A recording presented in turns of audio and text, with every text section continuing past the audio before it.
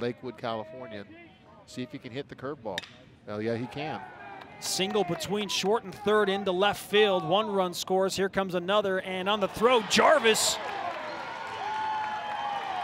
is going to throw the runner out at home. So while a base hit brings in the 8th run of the game for Pepperdine, how about the arm of Derek Whitney in left field on a line to Jarrett Jarvis for out number 3. Yamaguchi thrown out, but the damage is done. 3 runs, 6th inning for Pepperdine gives them an 8-2 lead over BYU.